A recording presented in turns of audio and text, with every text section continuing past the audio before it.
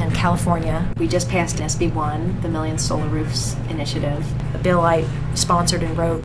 What that campaign did was basically set out as a statewide goal, California, to build 1 million solar roofs, solar electric roofs over the next 10 years, increase the demand for solar power 30-fold. Basically, at the end of the day, the vision is to make solar power this powerhouse mainstream resource that should just be on every roof that the sun is shining on. It took us a long time. We had a lot of opposition. It took us 4 years.